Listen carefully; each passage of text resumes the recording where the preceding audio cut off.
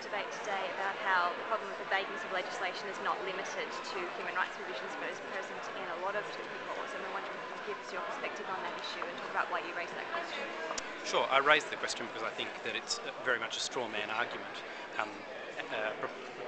Opponents of a Charter of Rights often refer to the vagueness of human rights legislation and human rights norms, and in so doing conveniently overlook two facts. One is that there is an extensive body of really well-developed considered jurisprudence at the international level, at the regional level, and also in comparative domestic jurisdictions, which substantially inform the meaning of and content of those words. So mean that they're anything but vague or ambiguous, but have very concrete content.